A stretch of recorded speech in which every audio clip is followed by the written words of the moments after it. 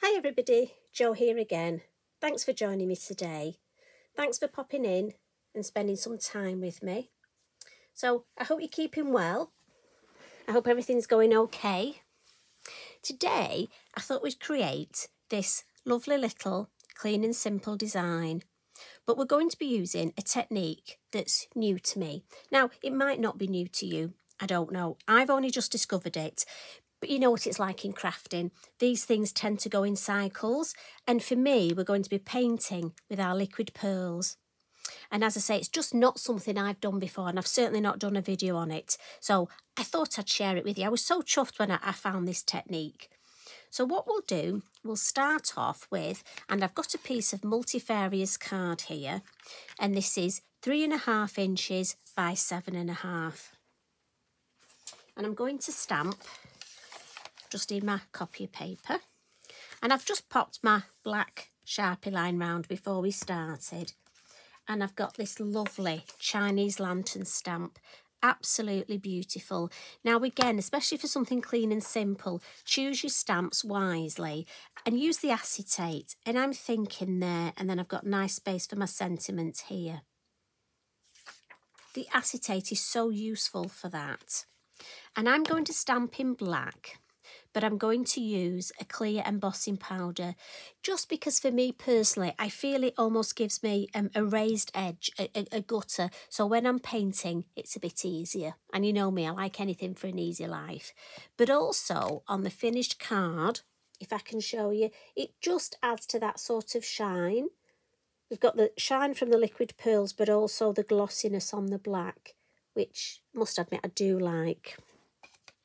But this works well if you're using brushos. I like to use the clear embossing powder as well. Like I say, it's a very good tool to have in your arsenal, this.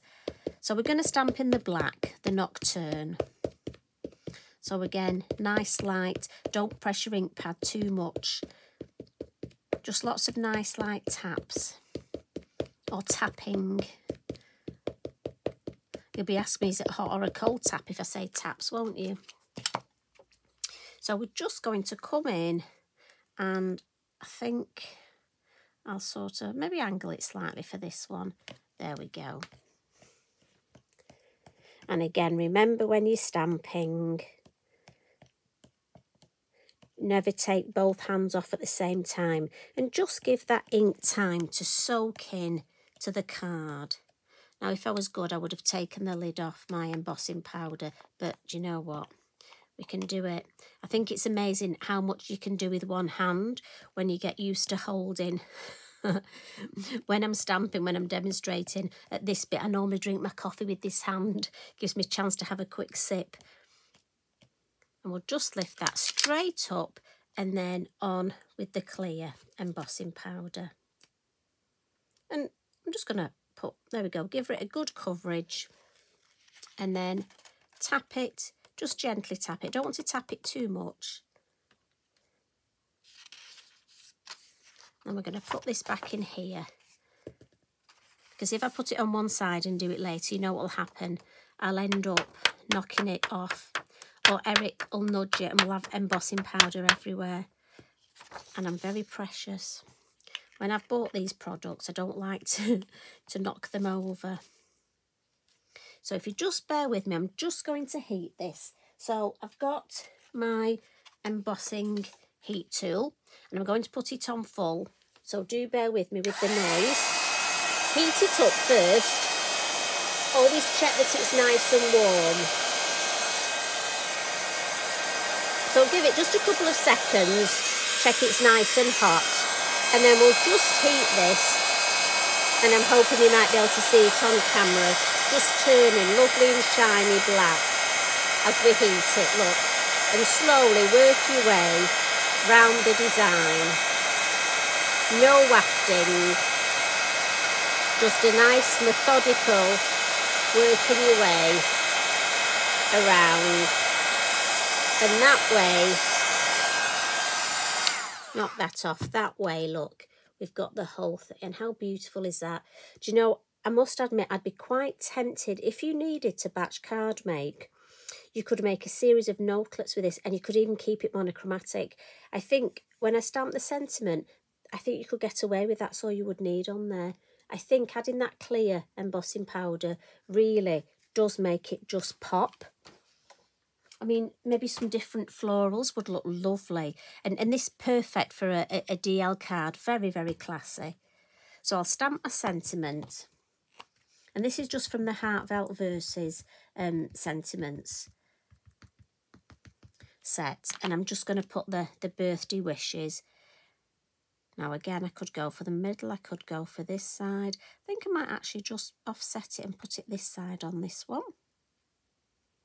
Straight down, straight up. There we go. And I'm going to give that a bit of a blot. Again, just so I don't smudge it. Now I can get rid of my copy of paper. Now, I found for my liquid pearls, I'm just going to use one of my acrylic blocks. I could put it on my mat, but I've just found it that bit easier if I just put it on here. And so I'm just going to take a little bit of the liquid pearls,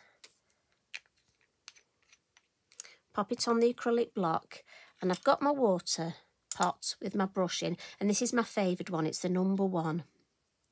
And I'm just going to add, again, because they're water-based, we can add water. And depending how much water, and I know this is obvious, but sometimes we forget the obvious, depending how much water depends how pale it will be. Obviously, if I add more water, it will be paler. So what I tend to do is have an area where there's more water and then a more concentrated. So if I want deeper colour, I can go into that. And all I'm going to do, again, my kitchen towel just to lean on, and I'm just going to very simply paint. And this is a lovely thing to do, you know, and it's so relaxing. And the thing is, you've got your, almost like your built-in sparkle.